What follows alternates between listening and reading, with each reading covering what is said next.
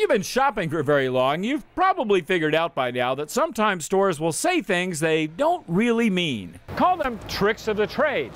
The ads retailers will use because they know how bad we want a deal. But can you really believe everything you read? For example, when you see a sign that says going out of business, are you guaranteed a great deal? According to Consumer Reports, when Circuit City went out of business, they were selling a TV for $1,799 that was $1,500 before they went out of business. Lesson? Just because they're liquidating doesn't make everything in the store a deal. You still gotta shop around. What about the words lifetime warranty? What do they mean? Maybe not much without any written support. Is a product guaranteed for its lifetime, your lifetime, the store's lifetime? You don't know until you read the fine print. And that's why you've always got to see things in black and white. Otherwise, they're meaningless. Then there's the old, we will not be undersold. This typically means the store will meet or beat any competitor's price. But will they?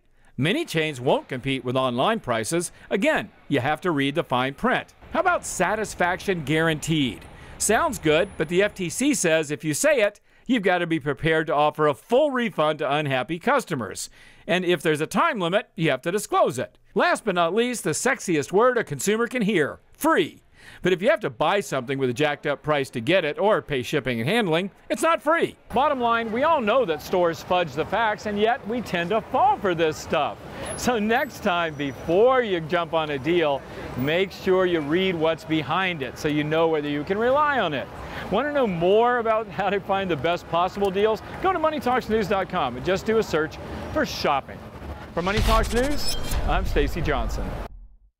Love saving when you shop? Get the free Money Talks newsletter. It only takes 7 seconds to sign up, and it's full of deals and news you'll really use. Do it now at MoneyTalksNews.com.